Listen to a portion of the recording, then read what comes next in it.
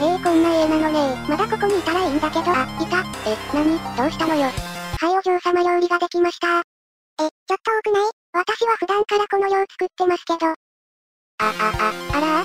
業務、奉仕する相手間違ってない。何しといててねあのお嬢さんたちのおかげで楽になるわ。でも人多すぎるわね。まあいいか、ただいま。お邪魔してるわ。なに？増えてる。みんなこんばんは、フランだよ。あら、ゲーム実況ってやつ。そう、最近流行ってる。ゆゆこです。業務が載されてるから、今は私がプレイ。で今から傑作の写真見せに行くよ。全くこうもあいつらに関わると、ろくでもないことになるんですかね。まあ写真はこれで文句あるまい。普通の海賊じゃなくて、幹部の写真ですからね。しかも目も合ってます。これ以上ない傑作よ。ドラゴンゲート。いや別に助けるつもりでもらったんじゃないですけどね。マニアで撃ったらダメですか？撃ったらそれでストーリー止まるよ。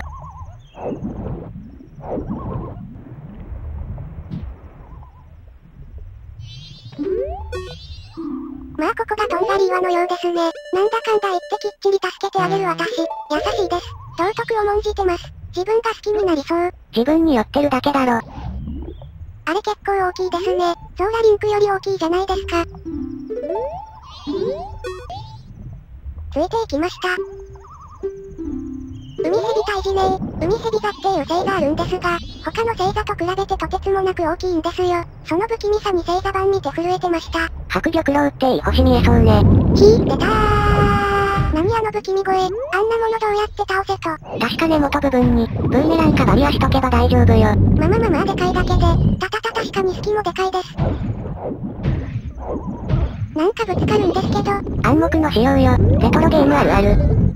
まあブーメランくらいなさい。なんか手こずったけどオッケー。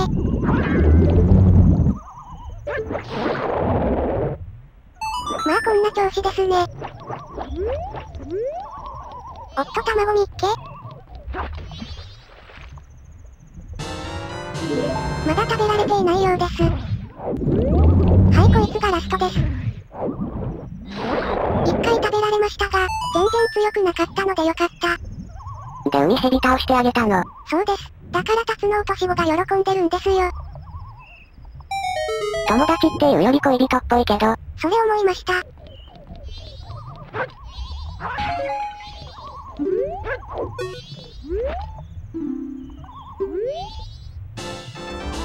けらゲート。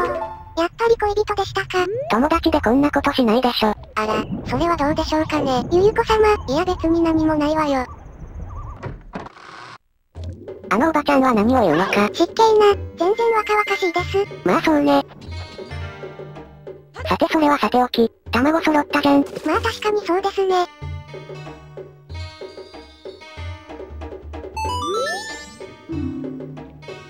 卵揃ったら同時に孵化するっていう、めちゃくちゃ不思議な性質。まあ許容範囲です。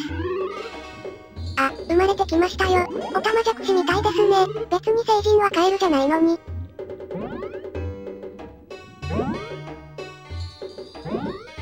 泳ぎ方も独特。合体。いやお前の顔の方が驚きましたよ。あ、楽譜になってる。後ろの線がいい具合に付箋になってますね。はい楽器ならありますよじいさん。はい一曲どうぞ。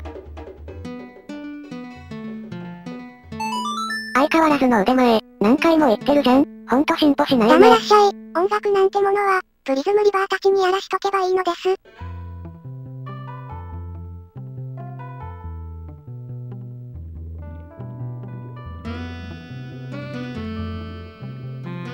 おじいちゃんってバタバタ。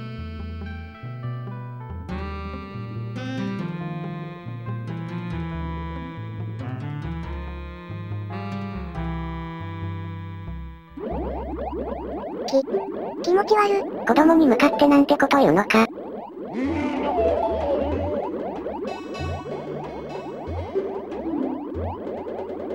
卵を産んだ子、あの子に突撃です。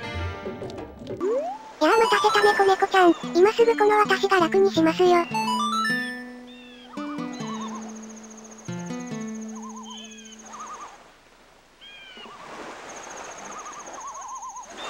卵は無事に帰りました。もうそんなところでいつまでも。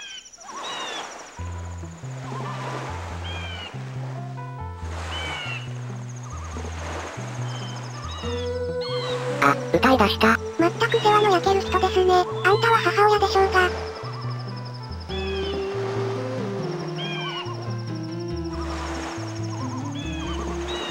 どこアップになってんの？知りません。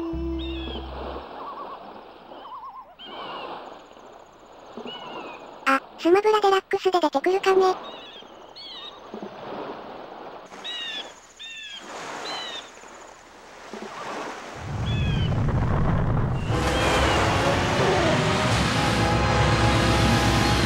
てか、全然サイズ違うじゃん。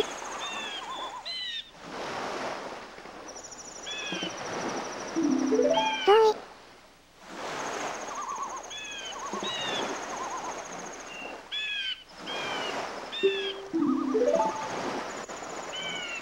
まあいきなりこんな亀に名前呼ばれたら、こんな微妙な顔になるよね。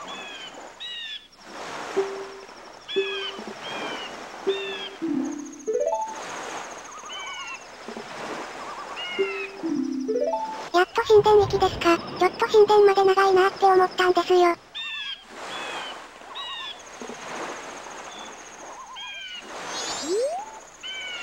あ、喋ってる。あんたが育児なしだからだよお嬢さん。さあ眠ってる亀を起こして、竜宮城に乗せてってもらいましょう。すんごい竜巻。亀の背中に乗ったぐらいで、越えれるの？あ、例の海賊も来ましたか。いやそんなちっぽけな船で、あの竜巻越えれるわけないでしょうがよ。案の定の結果ですね。愚かだな。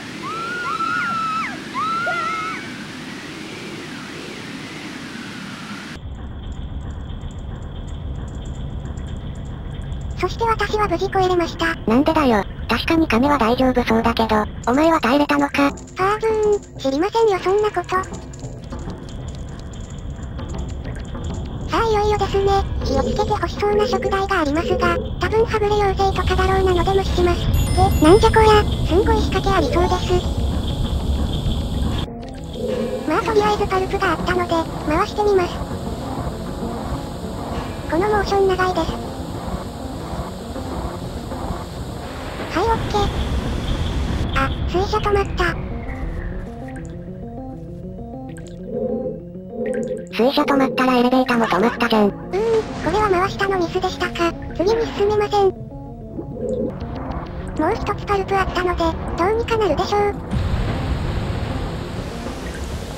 あ、そっちですか。はい、元通りにしましたよ。じゃー、この規則も、久しぶりに現れたと思ったら、ですがここは無視。じゃー。バカ野郎！ふざけるなまったく今日は運が悪い。あんな短距離で、クソクモに連撃は読めません。これ、うわでっかい洗濯機みたいです。とりあえずダイブ。まあここでいいか。そんな適当に入っていいの？わかりませんもん。仕方ありません。ダンジョンマップだけでした。まあ忘れではないね。しかも続きあったので正解でしょう。デクババ、気持ち悪い。水中タイプもいるのね。まあバリアのおかげで無傷ですけど。おっと新たな宝箱、またデクババがいますが、とりあえず明らかに危なそうなやつを、仕留めておきましょう。もう一度。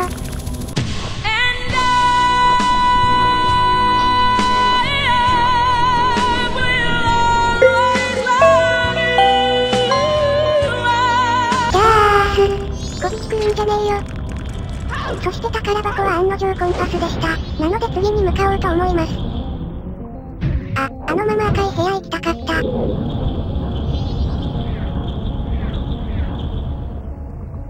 よし入れた。なんかボス戦前の雰囲気出てません？それ私にもわかる。シンプルな道かつ、ここで体勢整えてくださいよあんばかりの、壺と敵。これは怪しいですね。バッチリ準備はしましたよ。どんとこいです。あって、誰もいない。真ん中行っても。誰も来ない。閉じ込められたの。とりあえず周りを見てみましょうか。なにこれ、目玉。出たよ気色悪い。トップクラスの気色悪さが。うわ、これはなかなか。いろいろなんか落ちてきた。キモいキモいキモいキモいキモいキモいキモいキモいキモいキモいキモいキモいキモいキモい。こんな化け物と戦えっつうのか。もうそろそろ異色のやつ出てきてもいいでしょ。異色すぎるわ。こんな卑猥なやつ任天堂で出てくるのかよ。任天堂は関係ないでしょ。こうなったらやけくそじゃー。地球もろともぶっ飛ばしてやる。まとめてぶった切る。死ね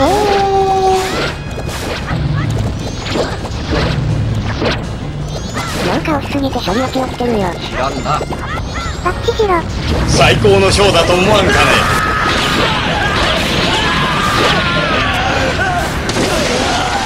何？本体は突進攻撃するのか。こいつらうざい。回転切り連発してもキリがない。やばい、死ぬよ。気づけばこんなダメージが。中途半端な気持ちでできるかこんなのが。小竹ばあさんからもらったこの薬で、一気に回復。元気はつらつ。めちゃくちゃ準備してたね。アスリートは本番のために絶えず準備するものです。やっと、全員ぶちのめしました。あとはあの目玉に仰えるだけです。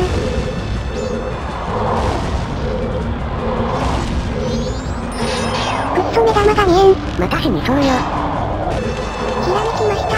真ん中にいるから翻弄されるんです。端っこでじっくり待てばいいんですよ。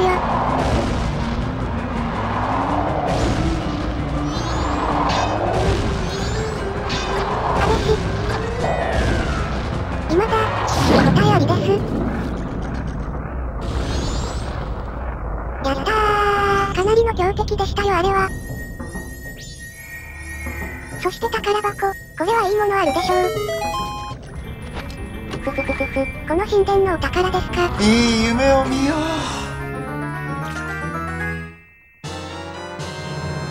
氷の矢ゲート。これは大きい。また行動範囲がぐっと広がりましたよ。素晴らしい。どんどん装備が充実するね。後半へ続く。うたた、うたた、うたうたた、うたうたたた。